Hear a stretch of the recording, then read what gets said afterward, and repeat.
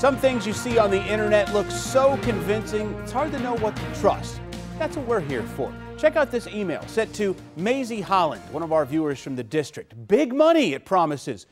But Maisie wasn't falling for it. Half suspicious that the email could contain malware, half hoping that she was a millionaire, Maisie reached out to verify.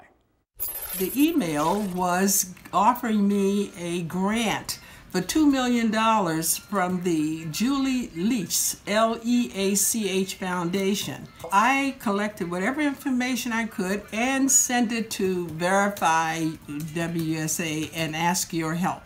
I'm asking your help. Thank you so very much. We're here for you, Maisie. Now, I know that you're all skeptical already, but follow me down the rabbit hole here, okay?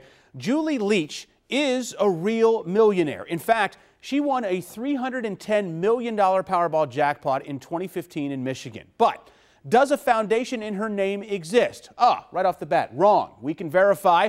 This is false. The email is bogus. A quick Google search brings us to the forums claiming the Julie Leach Foundation is an email scam intended to steal sensitive financial information from you. Well, before distributing the money, the scammers say they need your name, your address, your cell number, your passport or driver's license. Yeah, you get the gist.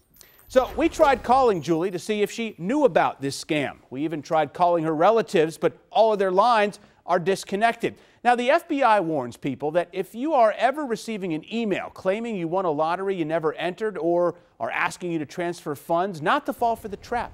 FBI cyber specialist Matthew Drake spoke to Verify researcher Ileana Block to explain why people fall for these scams.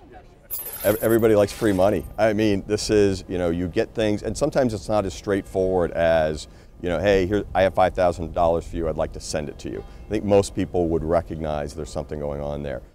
Special Agent Drake says if there's free money out there, he would have found it by now because he spends a lot of time on the internet. Which brings us to our favorite tagline. If it looks too good to be true, don't be an idiot, don't fall for it. How about just don't fall for it? I had to take it to the next level. I know you did. I'm just, as your big sister, trying to help smooth some of those rough edges just a little bit.